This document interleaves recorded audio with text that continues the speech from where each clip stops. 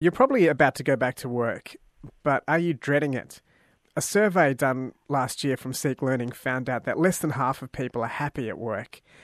But whether it's the job itself or the people you're working with, it can really suck the joy out of your life. So we thought we'd bring in Rachel Hannam, who is the director of North Brisbane Psychologists and regularly deals with people who are unhappy at work. Rachel, good morning.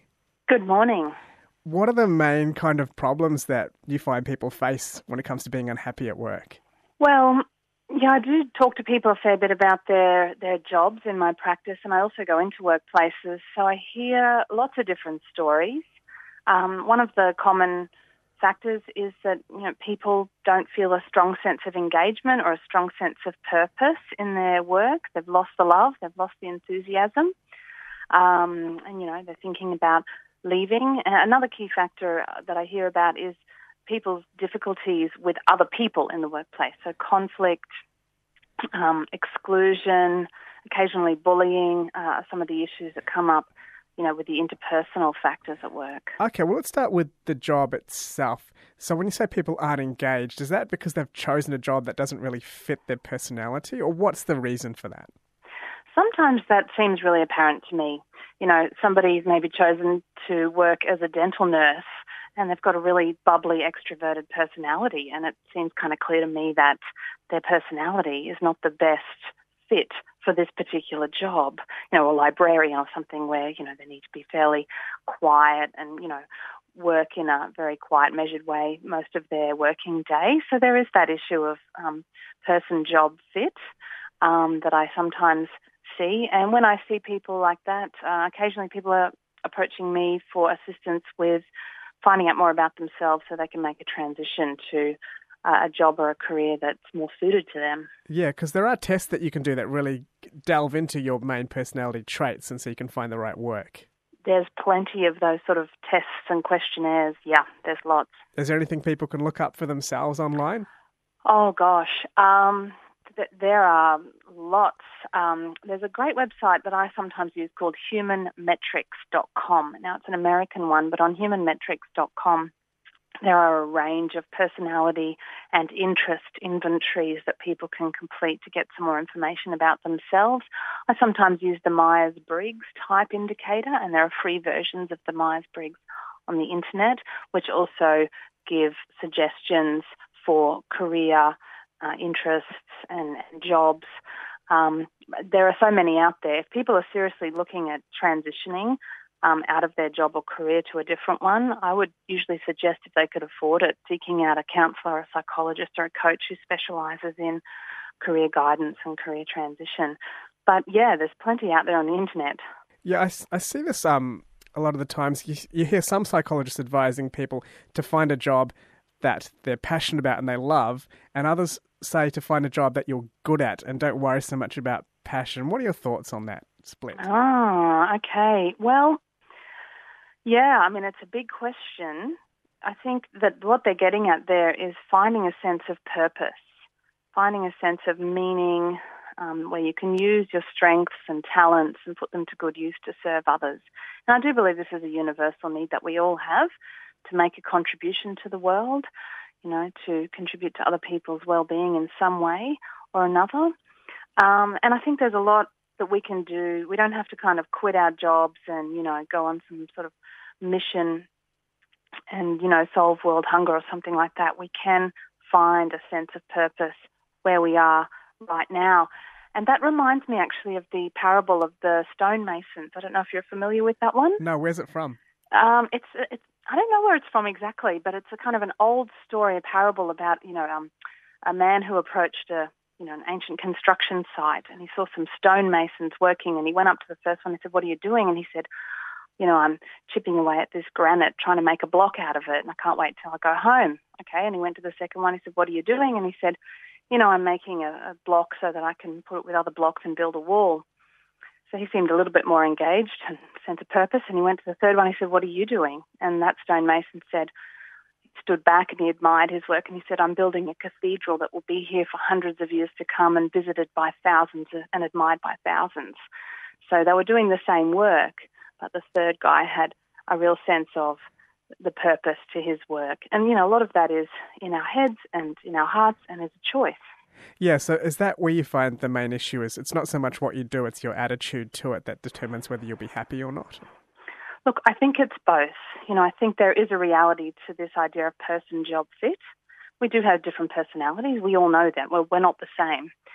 There is a reality to that.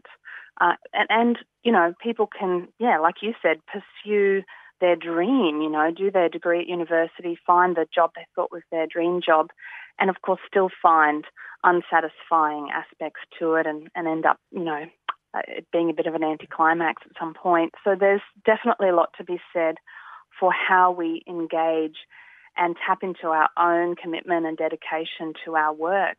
And, if you've lost the love before you quit your job, I would say see if you can find, a sense of purpose and meaning right under your nose where you are here and now. Get some help around doing that. Find some strategies to do that. And if after a number of months and good efforts you still can't, then maybe you want to look at changing jobs. Some people will find a job that they do like, that it's got a sense of purpose, but they clash with the people they work with. So can you tell us the kind of people problems a lot of your patients might encounter? Well, workplace conflict, I always remind people, is absolutely inevitable. You will never find a workplace free of conflict. And conflict is actually hugely important. And so much creativity and innovation can come from conflict that's managed well. So, conflict isn't bad necessarily. But conflict that doesn't go anywhere, that's unresolved, that festers, is what I see a lot in my mediation work, that can leave people feeling very stressed, disengaged, depressed, can affect their health, they can start getting headaches and sleep problems. We've got a real problem on our hands. I often have people come to me and say that they feel like they're being bullied. When I do workplace mediations, that's very common. She's bullying me, he's bullying me. And, I keep an open mind because it may actually fit with the definition of bullying, the behaviours that they're experiencing, or it may not, because there are certain things that employers are allowed to do. They are allowed to performance manage people. They are allowed to, demote people or transfer them or even sack them if they're on reasonable and fair grounds to do so. It's a tricky area of workplace law and of workplace stress. If it is a genuine case of bullying, what advice would you give to people? Well, if they've, first of all, I think if people believe they're being bullied, they're very wise to go to the Safe Work website or the Human Rights Commission website, one of those government agencies, to get a definition of workplace bullying, to get a better idea of whether it constitutes bullying or not. If they are pretty clear that that's what's happening, I think they need to put in place an action plan, naming it as bullying if you're pretty clear that that's what it is. It fits the definitions that you can find quite easily. I think self-care is probably the very first thing after you've named what's going on and kind of externalised that it's not you, it's actually, the other person's doing. Get support from friends, take time out for yourself, breathe, calm down. That would definitely be step one in any good action plan. And then I think notifying the people, the appropriate person, whether it's your boss or your boss's boss, or maybe it's HR, maybe it's a union, depending on your workplace. And if that doesn't work, then, you might need to escalate it to the next level. Yeah, there might be an outside body. Probably going to a union would be the third step, would be an escalated step. But, kind of stepping it up in that hierarchy to get perspective, to get support. And I would say, reach out and draw from multiple sources of support. And also remember, if you are the victim of bullying at work, remember that sort of people who get bullied, 9 times out of 10, are usually kind-hearted, sensitive, and highly competent people. They're the sort of people that workplace bullies don't like. Yeah. Because, they're feeling okay in their own skin, they're good at their job. Often the victims are, so they can hold their head high and know that, that they haven't done anything wrong. So that's a really important part of it as well. Just more broadly, you have done a lot of research into what makes people unhappy in their job. What's the gist of that? I think it's the opposite of what makes people happy. And some of the key factors are found in the most recent large-scale research is, as I mentioned, a sense of purpose. So if people lack that, that would be a major factor in job dissatisfaction. If people don't feel valued, so, their accomplishments and efforts going unrecognised, I actually think we need to start with ourselves on that one and recognise, our achievements and our efforts that we make, and perhaps, speak about them without bragging. We can still let other people know what we're doing and what we've accomplished. Focus is another one. So if people are not able to have uninterrupted time to focus on one task, if they have too many interruptions and too much on their plate, that'll be another thing that leads to dissatisfaction, stress and unhappiness.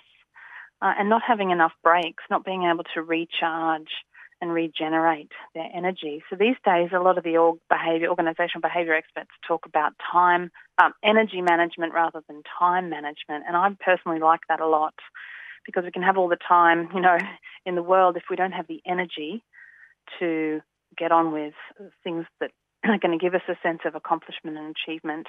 It's not about time. It's about energy, or just as much about energy anyway. So recharging, focusing, feeling valued and having a sense of purpose seem to be some really key factors. Yeah, I like that. Really practical tips there. Rachel Hannam is a psychologist with North Brisbane Psychologists. Thanks for joining us today. Thank you so much for having me.